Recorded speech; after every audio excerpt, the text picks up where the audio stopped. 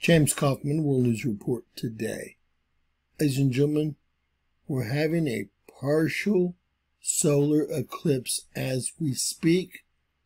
The first place to be able to see the eclipse was New Zealand, the New Zealand area.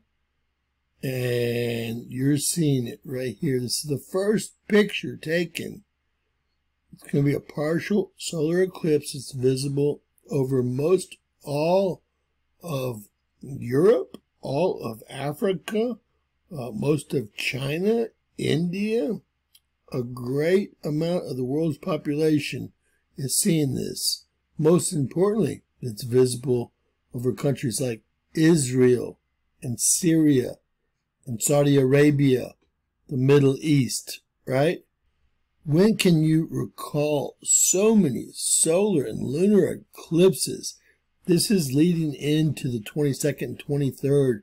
Tomorrow, the United Nations meet in New York, and, well, also the largest Jewish holiday starts. We got a lot of things to worry about here. We're also having our equinox tomorrow. I could go on and on. We're also moving into a new astronomical time over the next 30 days. Some say tomorrow, some say in October. However, 2160 years we move into a new astronomical sign. Why does that number sound familiar? I remember 2156 years from the Bible. The moon and sun are putting on a magnificent show right now. September 21st, 2025. We're looking at yet another dramatic partial solar eclipse where our star is being darkened into a radiant crescent. This is unbelievable.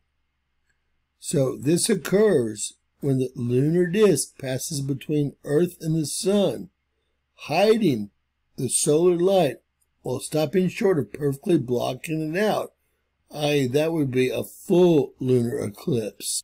This picture here was caught in New Zealand, and that sign in the heaven is working its way west as we speak. Ladies and gentlemen, we're not going to watch it live because we all know what this looks like, but it's very important we realize that this is not any kind of coincidence. These signs in the heaven one day before the UN meets, one day before the autumn equinox, one day before the Jews' largest celebration of the year. I can give you a one day. I'll leave a video I worked up about the 21st, 22nd, and 23rd in the description below. But please take a look at it and see where we're at. This is very, very important, and God is trying to wake the rest of us that haven't wakened up, period. God bless you guys. Please share, subscribe, and always remember, anything's possible. Bizarro world.